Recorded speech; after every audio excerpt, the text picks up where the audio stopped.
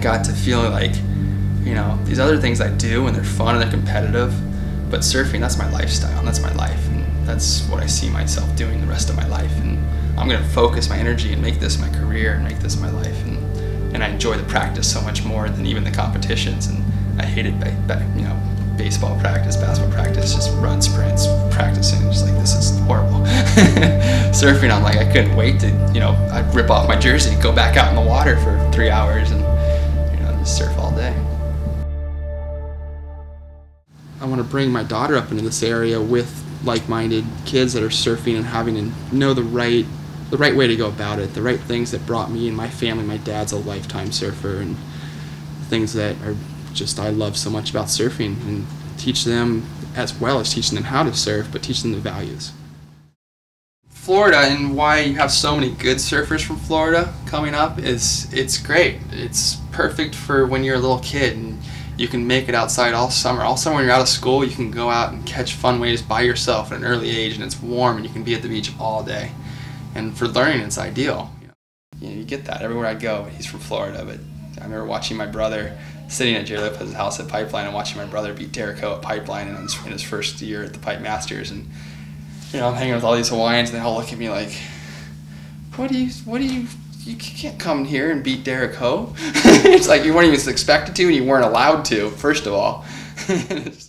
You know, a lot of what I do is watching the internet and seeing a big storm. Like in this case, a big storm was in the South Pacific, and you can read those storms 7-10 days away. Hey guys, let's start getting together, get some plane tickets, and it's going to be 10 foot in Costa Rica in a week. This is basically what I look at. And my daughter likes to look at it too because there's a lot of colors on the screen. And we both get excited. The more colors we see, the more excited we get. This is probably my favorite contest to go to every year. And this was it used to be Quicksilver, and I think now it's Globe. It's in Fiji on Tavarua. And I made the finals and finished runner-up. Unfortunately, I really wanted to win this one. That was like one of those contests, like wanted to win the Pipe Masters, Fiji, and Huntington. You know, and I came like a wave short, but you got this really cool turtle. And Mundaka actually holds a really special place. When me and my brother were just getting started, and it was his first year to go out and do the tournaments, and I was already on the tour, and we were in Spain sharing a place together, about 2 hours from Mundaka, at just a crappy little beach break.